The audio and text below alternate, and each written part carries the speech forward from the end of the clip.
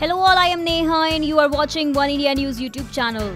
Team India has left for the title defense of the Champions Trophy 2017. However, there were two players missing out on the flight who were expected to be on board with the Indian team for the tour. Hard-hitting opening batsman Rohit Sharma and the newfound middle-order finisher Kedar Jadhav did not travel with the national side in the same flight. Incidentally, both players had different reasons for having missed out on the flight to England.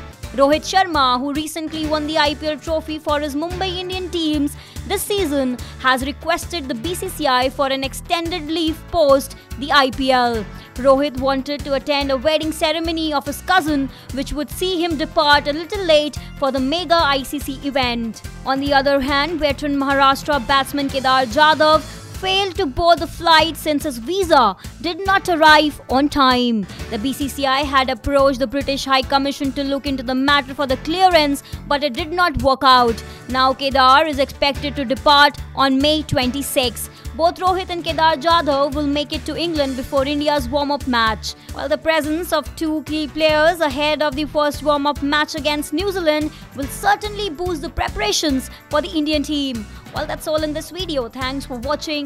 For more news on politics and sports, please stay connected to One India News YouTube channel and also do not forget to subscribe to us.